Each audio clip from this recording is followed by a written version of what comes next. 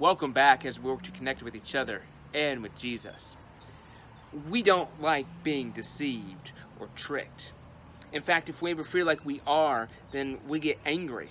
If we ever encounter a situation where it was a bait and switch scenario, we get frustrated with the person or the group that we feel was being deceptive. Now, the church has to be careful that we don't fall into that type of category. Hey, come to this event and then we preach to people or condemn them of some nature or guilt them into doing something else. You know, we're sharing the love of Jesus Christ as our mission.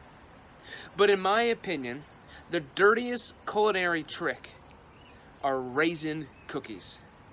When I see a raisin cookie, to me it looks like, oh hey, it's a chocolate chip cookie, which I find very good. I enjoy chocolate chip cookies. Now, I'll eat a raisin.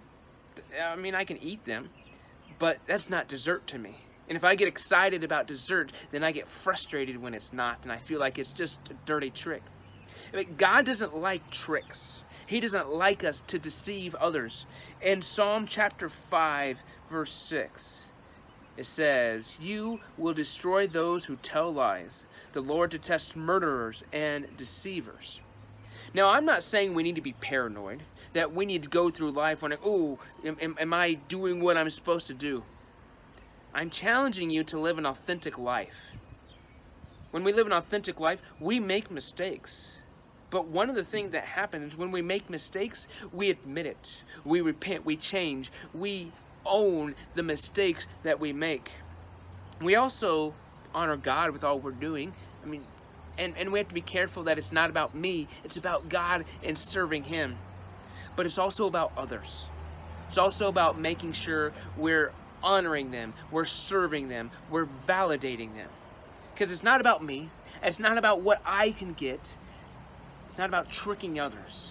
It's about serving them in the name of Jesus. God doesn't like deceivers, and nobody else likes deceivers.